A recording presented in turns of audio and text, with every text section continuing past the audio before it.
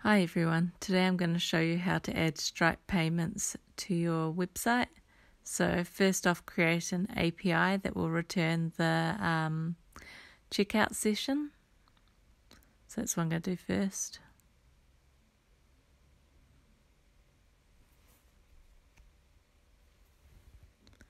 If you're building a more complex website, then you might want to also be able to build that a cart and stuff like that.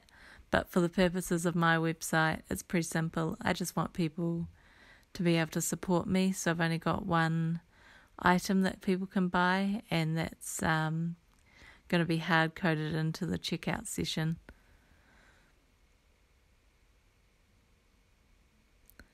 So I want to return an action result, and the reason for that is I want to be able to redirect people to a success or cancellation URL when they submit the form.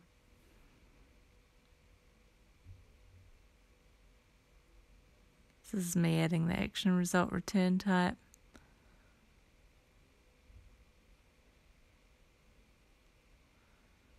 And renaming my API endpoint to create checkout session. Now I want to remove this code, it's not relevant here. And I've actually forgotten to add the Stripe API, so I'll go and do that now. The Stripe NuGet package.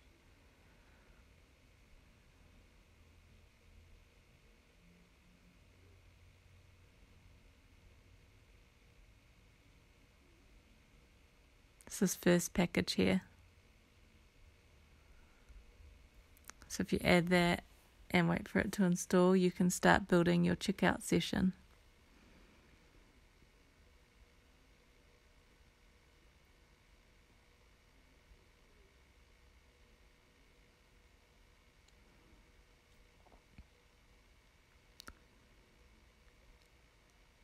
In a real website, this wouldn't be hard-coded, but for this proof of concept and just to try out using Stripe, I think it's fine. This isn't a tidy code month, it's just a working code month. Exploring new things.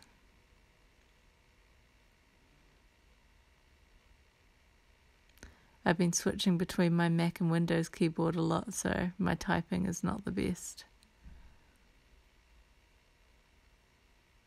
So first you want to create the checkout session options.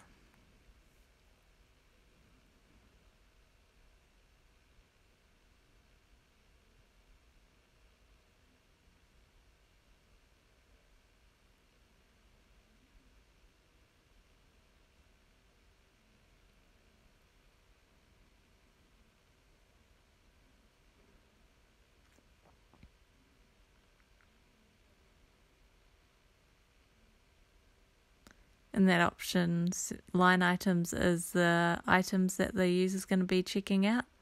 So I'm hard coding mine to a support us payment, which is set at $5. I'll show you that later, configured in Stripe. So yeah, I only want one line item.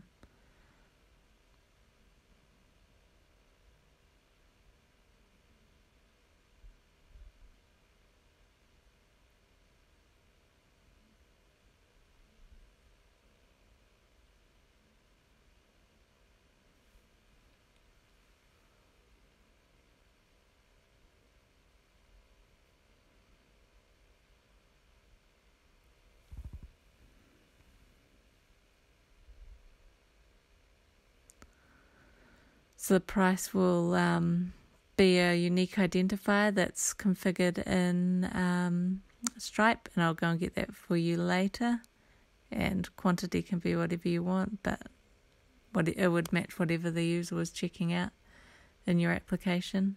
But mine will just be one because it's just a one-off support. You can actually also do subscriptions using Stripe, which is quite cool.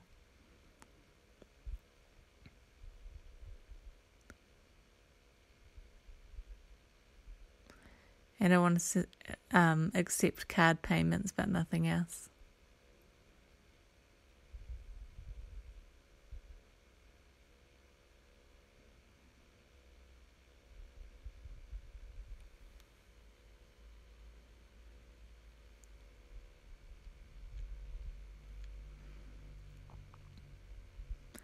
Then you can supply a success URL, so that's where it will redirect to if the payment was successful.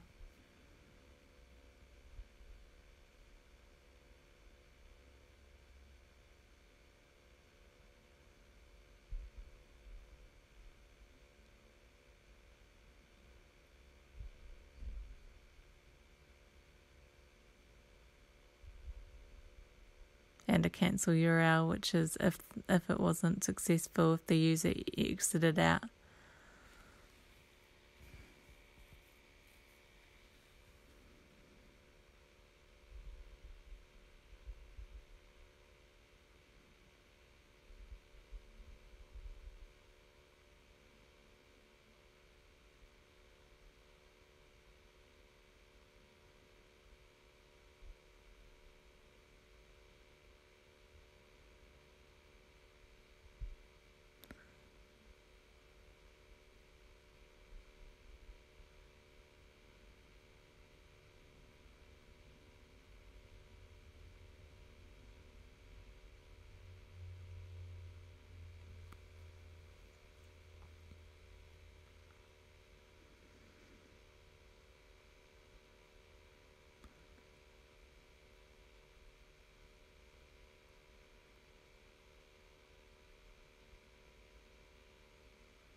So this is basically was all done by Stripe, and it just gets my connection through to Stripe. And here I am redirecting to whatever URL based on whether the user was successful in making a payment or not.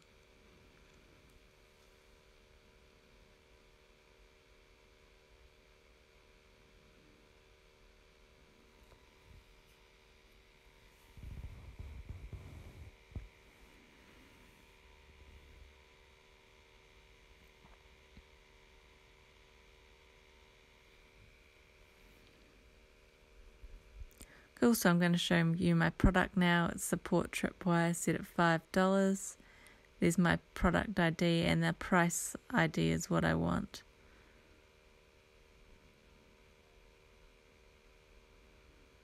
So if I add that to the price, then when I go to checkout, it'll link it to my product that I just showed you.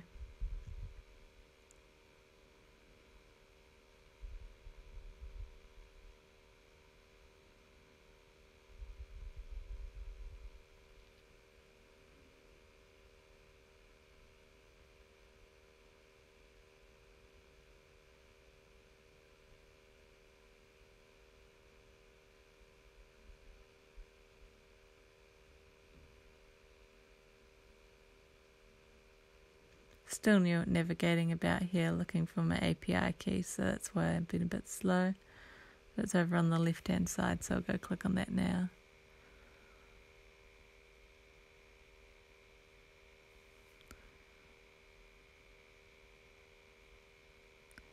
That reminds me that I actually haven't configured my API key. You do that in the startup.cs.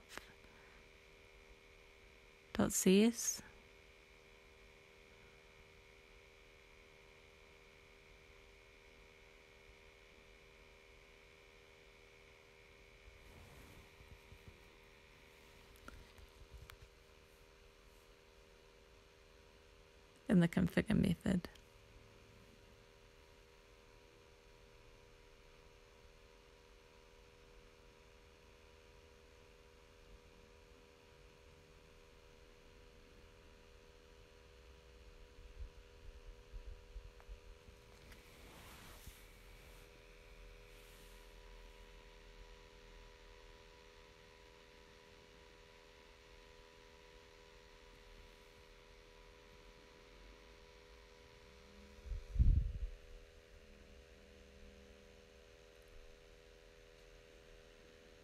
Cool, so now that's done, I can start it up and Oh, actually, now I need to add the UI so that I can check out. It's going to be a very simple page with just a checkout button. It doesn't need to be fancy for the purposes of this. If you're doing a real website, obviously it would look a lot better. Well, ideally it would.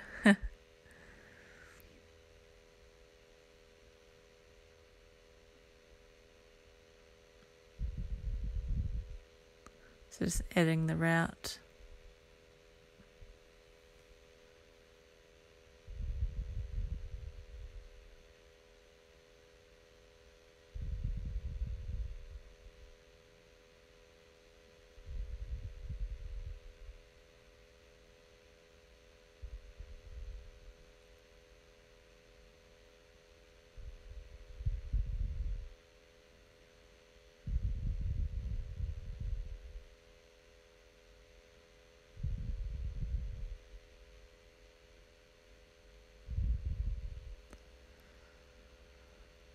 So I'm just going to change what's in this component. It's going to be pretty basic.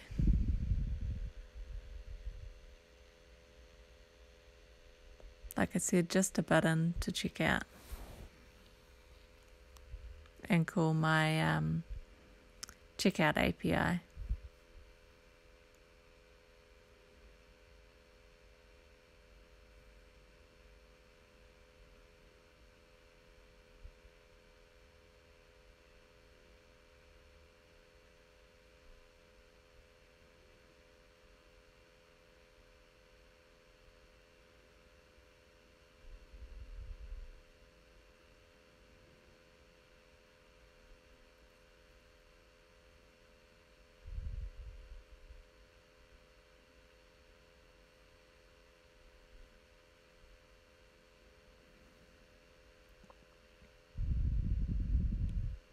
So I'll create a form where the action calls my API.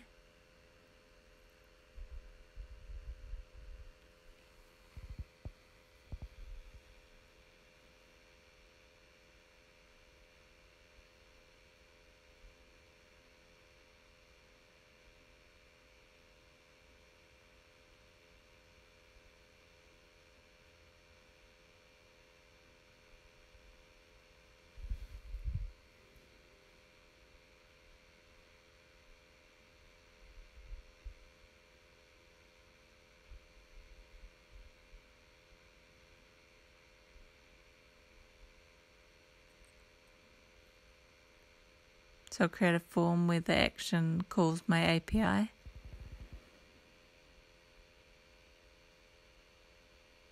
And I want it to be a post.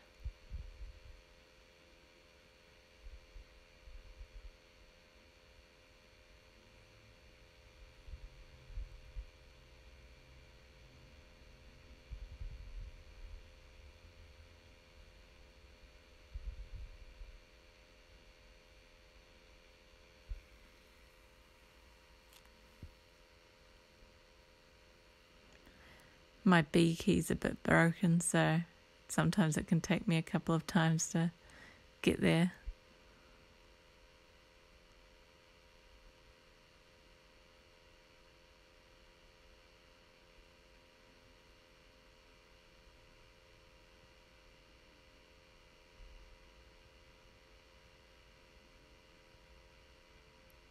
Cool, so now that we've got everything, we can pretty much go and run this.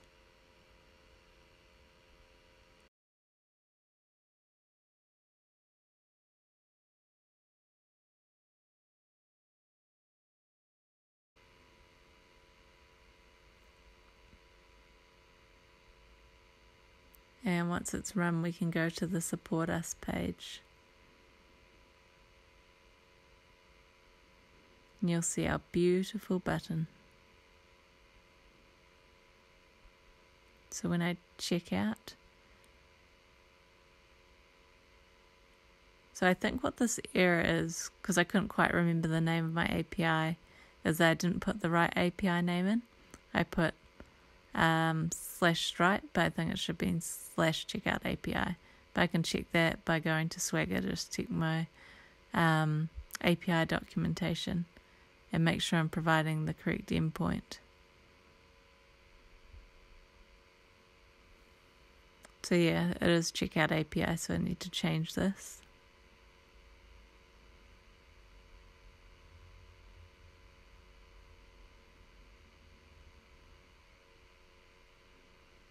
Cool, and now I've got that I can run again.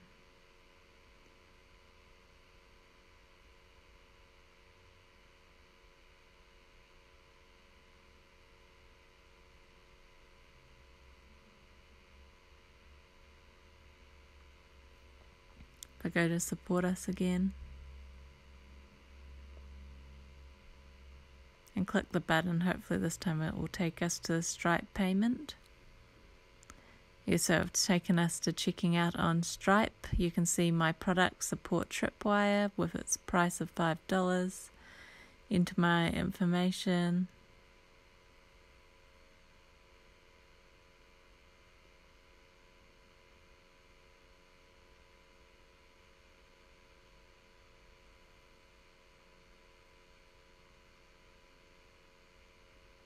And click pay, and it's successful.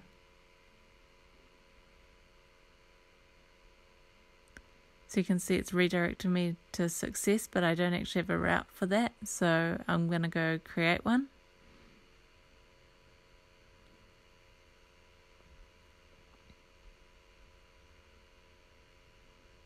So I want 2 new routes, one for success and one for cancel. Going to fast forward through this because it's not particularly exciting. It's basically going to be a message on screen. I will go and update my success URL and cancel URL to not have .html at the end of them.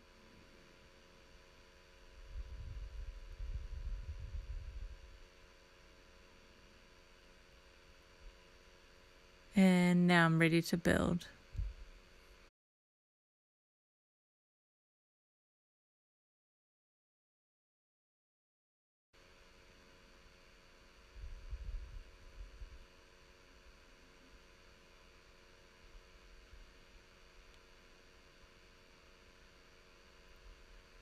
So now my application's running again. And I'll go to support us again. Go to checkout.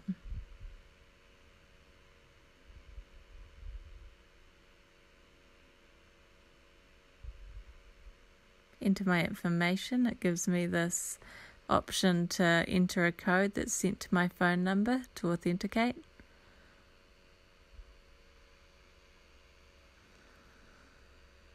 So enter my details again.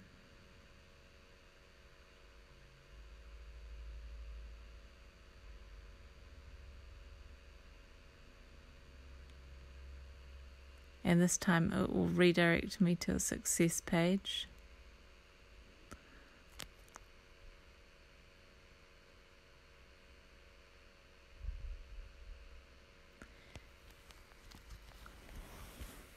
And if the payment, if the user cancels the payment by hitting the back here, because they're struggling with the form for whatever reason, then it will show us the cancel page. I'll just show this now. All this code's on my GitHub page, so just have a look there. Yeah, I hope you enjoyed today. I did. Have fun having a play with something new, as always. I'll see you guys tomorrow. So I click back, and it shows me the cancel message. Thanks, everyone.